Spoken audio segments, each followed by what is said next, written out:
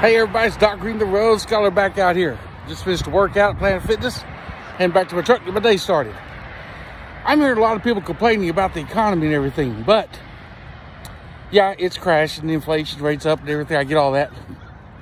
But I'd like to point out a few things. Back when y'all were overpaying for those homes, and you knew you were overpaying for all those houses by like $100,000 in some cases, y'all were paying way over asking. Y'all knew y'all were way overpaying.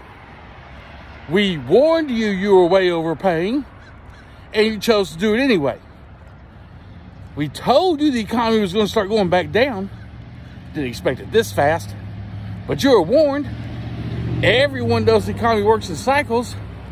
So what you did is you went and bought a home and a used car and all this other stuff, and ran up your credit card debt, didn't pay your student loans, didn't pay your mortgages for over a year, because we were in a spike top part of the economy.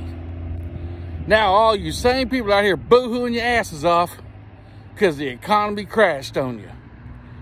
Well, time to start living your wage.